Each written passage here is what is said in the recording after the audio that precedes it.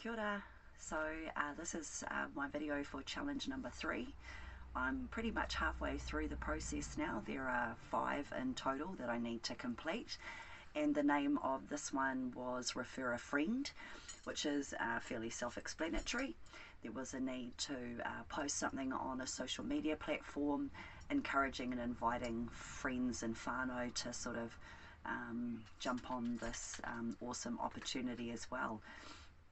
And for me, it wasn't a difficult one. I have a sales background, quite an extensive one, from retail through to the finance sector to insurance, and whereby in the past my success rates with sales were very much based on how I personally felt about the product, and that I was only really able to successfully sell things that I believed in, that I thought would add benefit to people.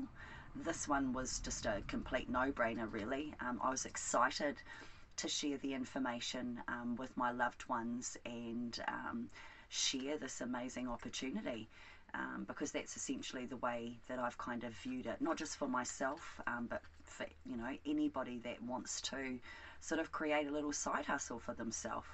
That was very much I guess a confirmation with everything that's gone on in the last 2 years, the last year in New Zealand.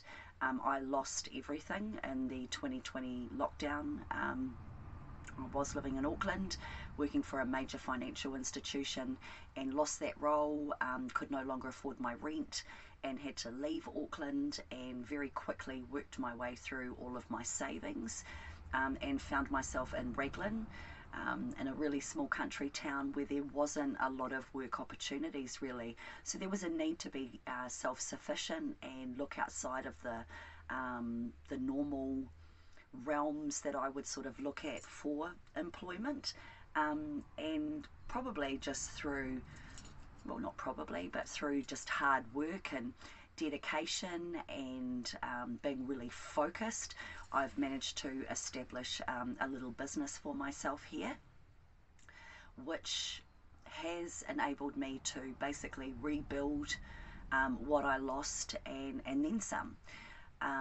With the most recent lockdown though, it became apparent that there was still going to be a lack of, well, not a lack of, but a loss of income with the level 4 and level 3 restrictions that were in place.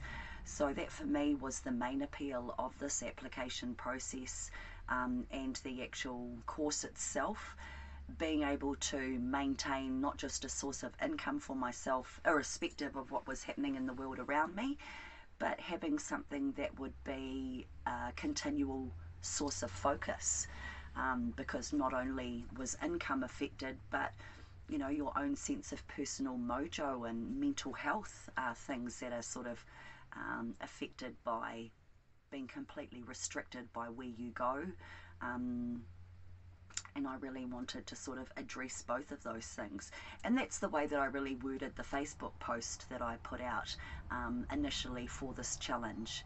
I'm very lucky in that there are a lot of real sort of go-getters in my family, and one of my cousins, who is basically like my sister, was one of the people that I tagged in the very first video that I did, and she actually said to me, great video, what a cool opportunity. I was actually thinking of applying for this as well, but just life happens, and she kind of put it on the back burner. And so we had a conversation around that, and I basically just reiterated all the points that I've shared here. And she posted her first comfort challenge yesterday.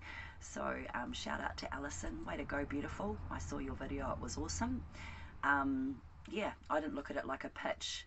This was an opportunity to share some information with people that I love and help them in the crazy world that we live in now, where anything can happen.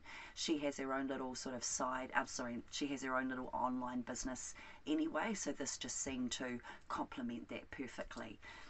So really excited to submit this and put this video online and move forward into the final stages of this application. Thank you.